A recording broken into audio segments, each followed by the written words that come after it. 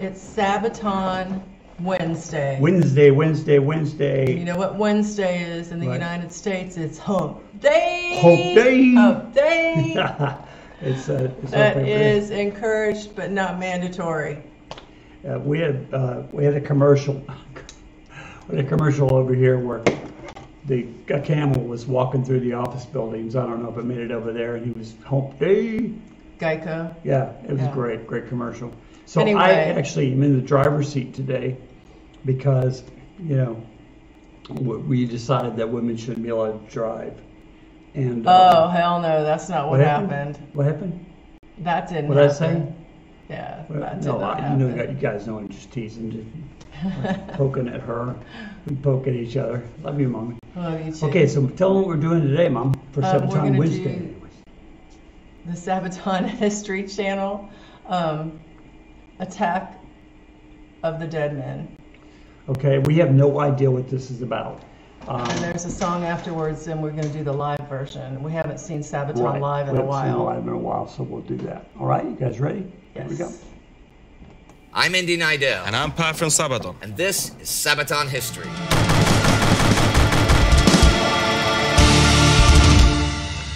There are a lot of legendary tales that came out of the Great War. Yeah, and the song Attack of the Dead Men talks about one of the most legendary. And the strangest. And the most legendary. Yeah, but the strangest. And maybe most legendary. I like him. Is that Flora's husband? Is that Flora's husband? Osowicz Fortress was built in the late 19th century on a strategic hotspot near the river Biebrze in what is now Poland, but back then was the Russian Empire. It was just about 50 kilometers away from East Prussia, though, along the important railway line from Bialystok to Königsberg, which conveniently ran straight through the fortress. So it's kind of obvious why this was quite a headache for German high command in the Great War. This close to the German border, and effectively controlling one of the few railway lines through all the bogs and marshes in the area, the fortress had to either be taken or destroyed. Otherwise, it would prevent any advance into northern Poland. In fact, the Germans had tried to take the fortress back in September 1914 and again in February 1915, where the second attack had severely damaged much of the fortress defenses through heavy bombing. But the main defensive ring had nonetheless held long enough for the Russian counterattacks to force the attackers to break off. By the summer of 1915, though, the Kaiser's army was determined to try again. Now, August von Mackensen's Gorlice Tarnov offensive that summer had thrown much of the Russian forces on the Eastern Front off balance, and German and Austro-Hungarian forces advanced on a wide front eastwards. Seeing their chance, German high command wanted to also take Poland in a frontal attack and ordered Generalfeldmarschall Paul von Hindenburg on the offensive. Osowicz Fortress was an important prize to take from the weakened Russian army. So 12 German infantry battalions, accompanied by up to 30 heavy artillery pieces, set their sights on Osowicz.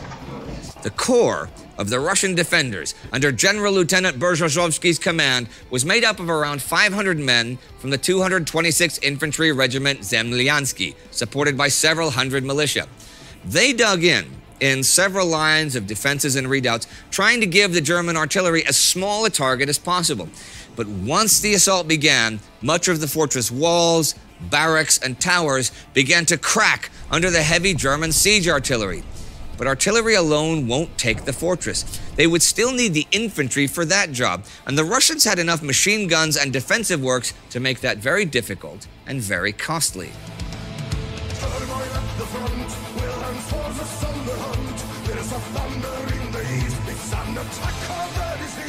The Germans, though, brought in a fairly new and extremely dangerous weapon: gas.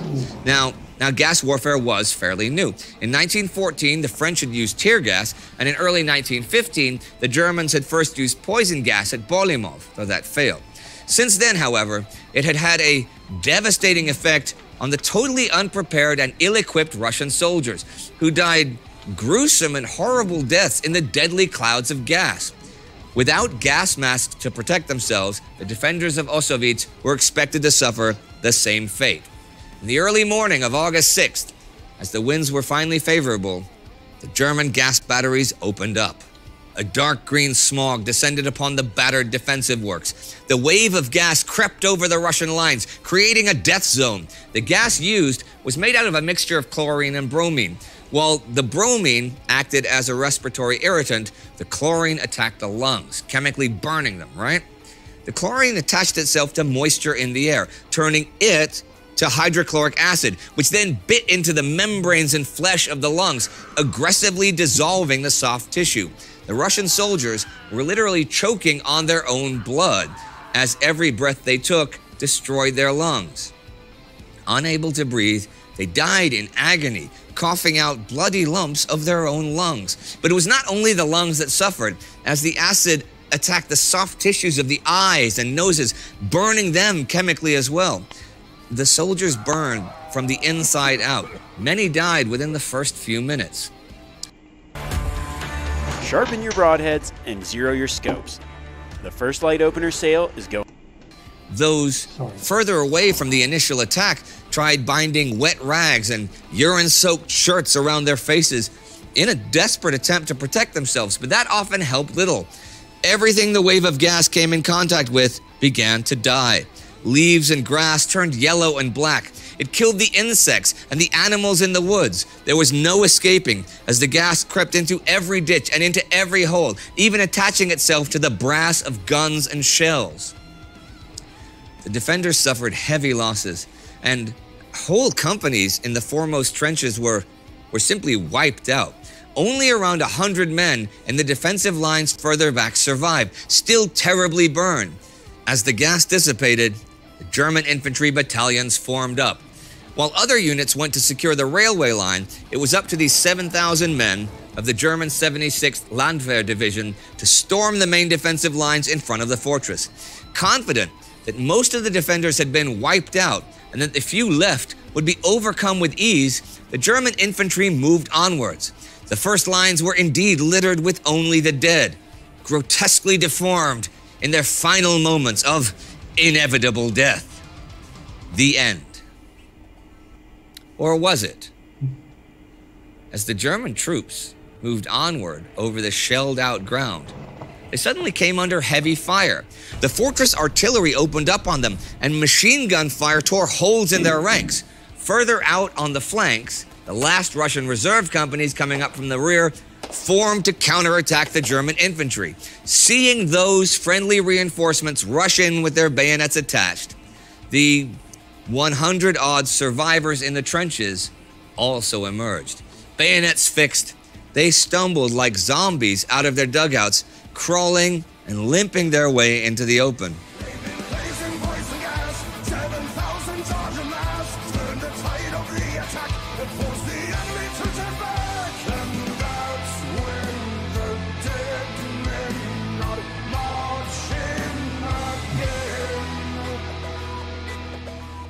Complete shock stopped the German attackers dead in their tracks. Like dead men returning to life, the Russian survivors came on, heavily breathing, gasping for air through destroyed lungs, their faces scarred by chemical burns, half hidden with bloody rags. They marched on, thirsting for revenge for the terrible fate thrust upon them. Their tears were bloody, their eyes burned red. They spat blood and parts of their lungs as they advanced, croaking and coughing like the living dead. This horrible sight, as well as the unexpected counterattack, halted the Germans, and a deep panic set in. They hastily withdrew, soon running away in terror as the panic spread through their ranks, pushing their comrades aside, trampling over each other, stumbling over barbed wire as Russian artillery shells fell in between them. The attack of the dead men came on, accompanied by a bayonet charge of the reserves, and recaptured the lost trenches. By 11 a.m., a few hours after the deadly gas attack, the defensive lines were back in Russian control. The Germans had withdrawn back to their own starting positions. Okay, much of the battle remains shrouded in legends and mystery, and that is likely to remain so. The casualty numbers on either side are unknown, as are the German records of this battle, though it was certainly a well-deserved tactical victory of a small Russian force over a much larger German force. Strategically, it did little to preserve the Russian hold on Poland, and Ossowiec's fortress had to be given up weeks later as it was too damaged and the whole front had to pull back anyhow. And since, after the Russian revolutions of 1917, this war was viewed by the Soviet Union as a capitalist war and a source of shame. It was largely edited or written out in their history books. Nowadays, post-Soviet Union, however, the legend of the Attack of the Dead Men is gaining more attention as Russia's interest in the Great War increases. And the legend is certainly a tale worth telling. That is beyond dispute.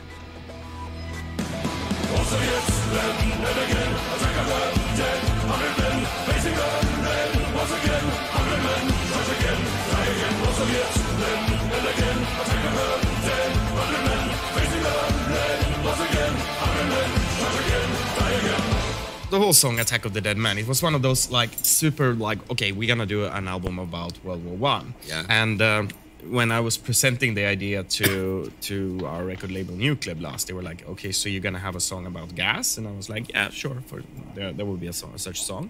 We didn't know exactly how we're gonna cover it, like in which area, but the story of the Dead Man was one of the absolutely like most legendary ones that we definitely felt that we needed to get in. And then that's the Ossowiec fortress. That's where we get in the. Have you been there? No, I never been there. But we have received a lot of fan mails saying like, this is something you really should write a song about. So in the end we did. And we had a little bit of a special way of revealing the song to the fans.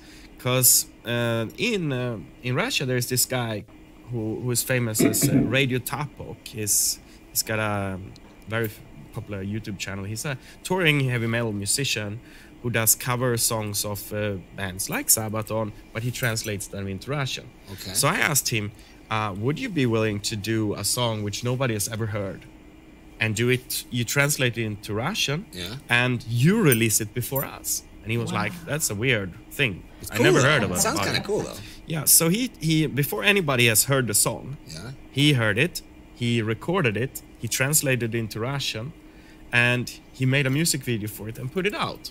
Wow. I think that was interesting way. A lot of people said I'm crazy when I come with such a marketing idea. I mean, you could have sued him for millions of dollars. Yeah, that could have been. That could have been the case. Like, hey, you stole our song. You told me. Why would I tell you to? But we actually gave him the song, and it was very popular, and he did a good job. And maybe we can listen to a little bit of Russian version of it. I hope so.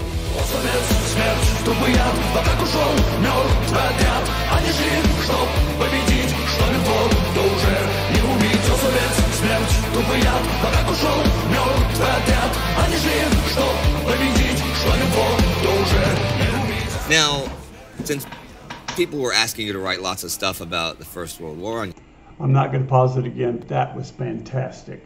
I don't even know what they were saying, but I want to see that video. In Russian? Yeah. And just the. It's powerful. Yeah. you got, about the Red Baron, Lawrence of Arabia. Which one was the topic that most people asked you to write a song about? About World War One. Yeah. And the most requests are for the Christmas truce. Aha, okay. Funny enough, but we didn't have a song that fitted to it, so we couldn't get it in. But second most wanted song was Attack of the Dead Men. It's interesting because I didn't know that story before I started writing The Great War, but I'm a historian, and you think, but it's really the last few years it's become so much more. People know so much more about it. So, and guess where I found out about it? Worry about theft of your mail and packages? Wouldn't it be great if you can manage? Mainly. Oh yeah. Okay. From you. Yeah. So that's my job. Well, we have the fans as well, but where we were looking for information about it was mainly from you. Huh. Well, it's nice that I can change the world one person at a time, or one metal band at a time. Now, I mentioned before in the history bit that there's not a lot of specific history about this specific battle. Like, there's so many things we don't know because so many of the records were destroyed or mislaid or intentionally destroyed during the Soviet Union because World War I was not a patriotic war. It was the imperialist war. It's the problem that we often face, People say, oh, here is a story. and then you can't find the proper information about it. These days, it's so much easier. But I mean, going back to the beginning when we started to write about it, it was not easy for us to find information. Sure. I mean, people who are into history, people who are historians, they know where to search, where to find. They have the networks to find it. We stand in the beginning absolutely alone. We didn't even have the fans. Yeah. So I'm thankful for where we stand now, where we have good contacts like you, for example. Well, very good like, reference for World War One. Like historians like Marcus and Vika and stuff that Perfect say hi, people. guys. There you go. They're our awesome team who can help us with coming up with the information. But in the beginning, it was really difficult. Well, you know, you mentioned the Christmas truce, and people asked a lot during the Great War, and they still ask, like, well, did they try anything like that on the Eastern Front? Because the Christmas truce was on the Western Front. And they're like, yeah, how come there was nothing like that on the Eastern Front? You know, there's a very simple reason why there wasn't on the Eastern Front. Orthodox.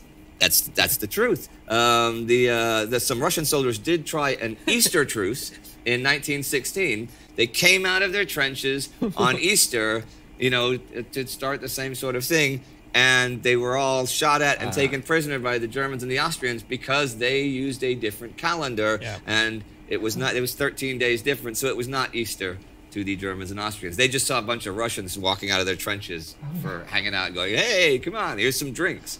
And shot at them. I wouldn't have shot at them. Drinks are drinks. Yeah. Never look a free drink in the... Well, that doesn't make sense. I'll shut up now. You can edit that out. So what are you doing? Oh, yeah. I'm having drinks. Drinks. All right. Well, since it's drinking time, I guess it's time for us to say goodbye, Per. Yeah, it is. And thank you for everybody for watching this episode of Sabaton History. Listen to me, everybody. We love the Sabaton History channel. If you do it, please share it with us. Support it on Patreon, YouTube, and any way you want. Thank you for your support. Let's do this forever.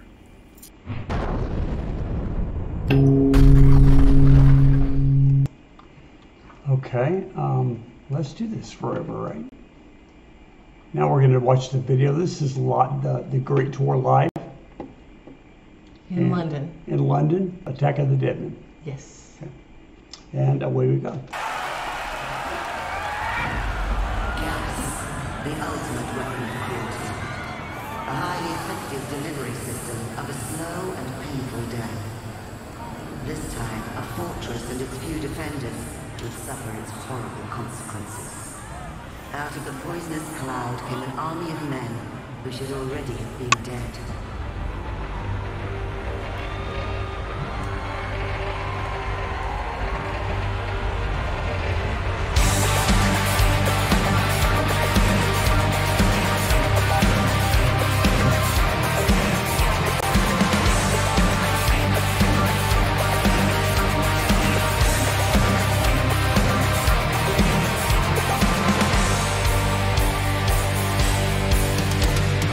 Time I left the front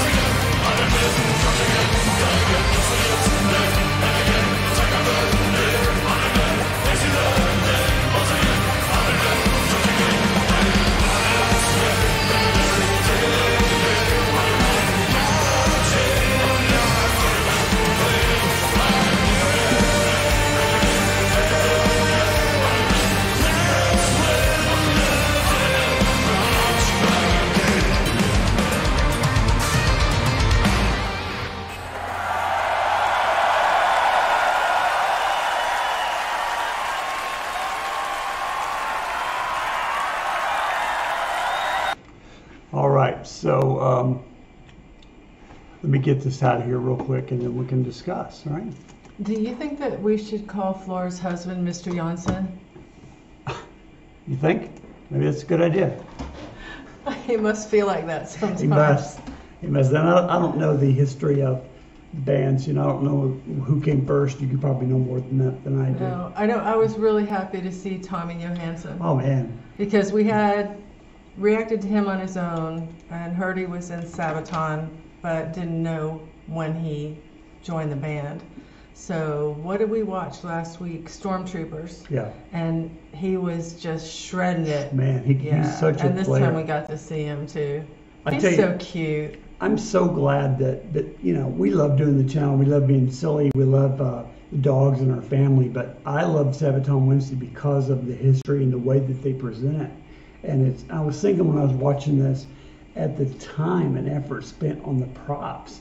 He's got a tank. He's got barbed wire all along the front. I mean, a gas mask. It's just amazing. I watched an interview with Alice Cooper years and years and years ago, probably 20 years ago. And what he said was that when he was a little boy, he used to see these horror movies. He'd go to theaters to see the horror movies. And he loved the spectacle of it, right? And so he put that in his shows. And so that's what that reminds me of a little bit as a Alice Cooper show, where he puts all these props and things in it to make it more than just music. Just music like stands we've alone. been seeing with Rammstein. Yes, that's a good point. Rammstein. Good point. She's having a fit stroke, so I will take care of that in a little bit. Oh, I didn't mean to joke about that. Anyway, so I loved it. We hope you did. I'd never heard of this. I was going to say, did you Never know heard of it, anything no. about it? I wasn't really a war historian so much. I mean, I did more social history, and a lot of my focus was actually on Europe and the Middle Ages. A lot of it was that. But as a history major, when you major in history in the States, you have to take a little bit of everything. And so I knew a little bit about the war and the sides and all that, but I didn't know anything about that. That's a great story. I'd love to learn more Well, about it. they're calling it a legend because there's not account of it, official account of it, as much as they need. Right. But I There believe are it some must records. have happened. There are some records, if nothing more than word of mouth kind of thing. A lot of history is built on that. So I'd love to think that that's true. But honey, can you just imagine that burning yourself inside out? Well, I can't imagine, because when you get a lot of things I'm going to say, I know people, especially historians, are screaming at the screen. I apologize, but when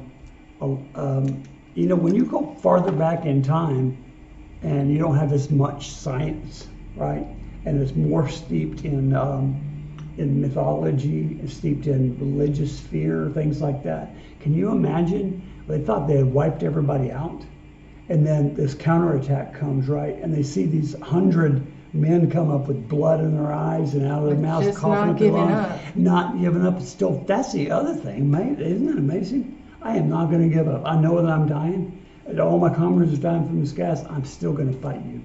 Mm-hmm. That is wow. Yeah, it's a determination and an impetus that I don't think I could ever understand, and I just don't have that strength. Maybe if I needed to, I would. But I think that's the difference. I mean, we're not putting. We're obviously in America, and we have a lot of. I'm not going to bash on America. I love America, and all of the things that we have. But it will make you soft. We know that, right? And if you look at other places in the world, especially at this time, it was still, it wasn't too far removed from the Middle Ages. At the time of the Great War. I think so. I mean, again, I'm probably going to get screamed at, but that's my opinion. Nobody's going to scream at you because you might be wrong. Listen, one thing we didn't say is if you like this video and the other stuff that we do, or the dogs, or Bonesy back there, if you see Bones back there on the drums, he's not giving up either. He's just Bones. He's going to play the drums. Like, subscribe, share this video with your friends, please. You have my permission, her permission, and hit the notification. Hit the notification bell, and so you can see what other crazy stuff we're doing. Right? Anything else? No, I just. And I tell you, I'm going to say 2 thumbs up on this. Yeah, and 2 fingers. I'll give it 2 Pointer thumbs up, fingers. absolutely. I will not give it my middle finger because my middle finger is deformed Yes. on my right hand. She decided on a new nickname that we'll release next time. Jank Finger Sue. Jank Finger Sue? Yeah, I think that's what we decided. Really? Isn't that what we decided? No. Oh, okay. Well, we love you. Yes. And Be blessed. Be blessed. And please, man, after watching something like this, Yeah. please don't hurt anybody. Don't hurt anybody. All right, we love Be you. kind. Bye. And also, don't be a jerk. Yeah. It's easy. Just don't be a jerk. It doesn't take long. Well, that is easy, but then I could turn around and be a jerk to you in 5 minutes. Well, yes. you Yeah, can. I can. I do sometimes. Scott Caldwell's on it.